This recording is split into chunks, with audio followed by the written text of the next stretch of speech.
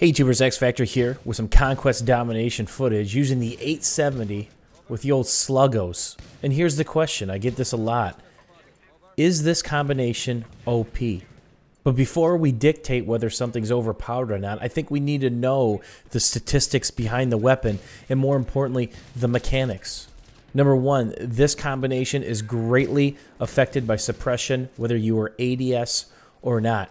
If you're hip firing it like I am at certain times, you have to make sure you are dead center. It's not where the circle is at. It's the circle within the circle. See where that hit marker was? That's dead center. So let's talk about when the shotgun can one-shot.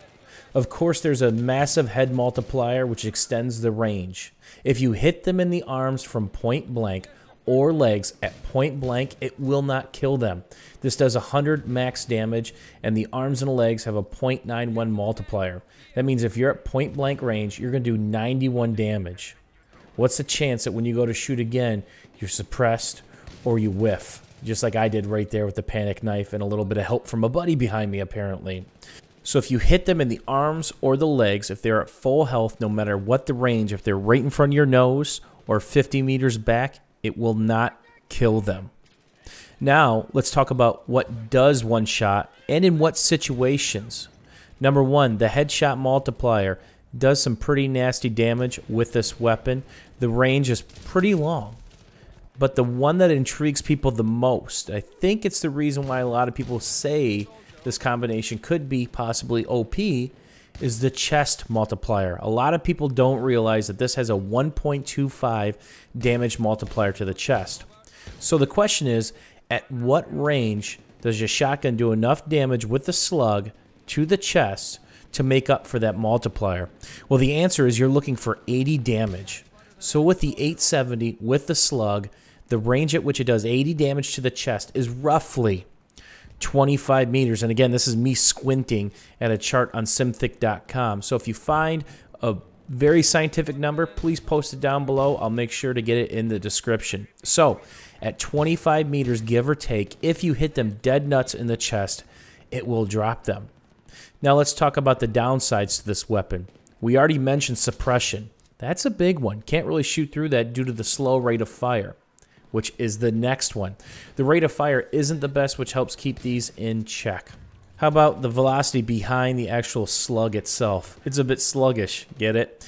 Only 300 meters a second. You can literally see this thing travel through the air and drop in front of your eyes. Not to mention the lead you have to put on people if they're dancing at more than 30 or 35 meters. It's pretty gross, especially if you're going for that knockout at a long range, which is the headshot.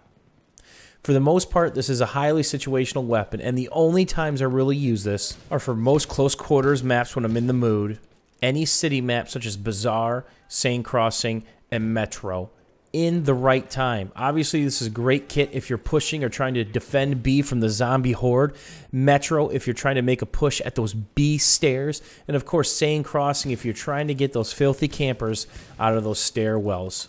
But for the most part, if you try to use this weapon in open spaces where there's a lack of action, you got to cover the distance, you're going to find your head getting taken off and taken off quickly. Again, because suppression is not your friend. I think it's fair to surmise that the first shot is the most important shot when using the 870 slug combination. And here's an example of me getting in trouble by missing the first shot. Hit him in the toe, hip fire headshot. That's the crazy bullet deviation you can get when using the slug shotgun combination. As you can see, my crosshair was nowhere near his head, but I still got the header. So, sometimes it's nice to you, but more times than not, it's not. So make that first shot count. The other thing that's nice about this kit combination is sometimes, not always, it can bail you out being late to the party. What does that mean? Two people see each other heads up, the other guy starts putting damage into you, you're a little bit suppressed. Right there is a perfect example, and you come out the victor if you put that right in the chest. And there's another example of being late to the party and coming out all right. Down to 25 health, fully suppressed, able to pull off the headshot while ADS. And that's one piece of advice. If you know you're going to be suppressed, go ADS. If you have a corner that you're taking, pop around that corner while ADS. If you know there are bad guys there, because the chances of there being multiple people that you want to easily line up shots on benefits you a ton while ADSing. I think you've seen some of the hip fire accuracies while I've been using this kit, even when the crosshair's dead nuts on their chest due to suppression or just a random bullet deviation. And there's where ADSing bails you out again. So if you want to achieve a pretty decent shot while hip firing the 870 or any slug combination, there's a trick PC gamers used to use. Some people used to take a piece of Scotch tape, put it on the dead center of their monitor, and put a tiny black dot on that with a marker. I used to do this way back in the day. Obviously, I don't anymore, but it helped me out quite a bit when running a similar kit in an older game. Hopefully you guys enjoyed this footage and conversation. As always, let me know what you think down below. Give this combination a whirl and a variety of maps, and let me know what you think. We'll see you soon, YouTube.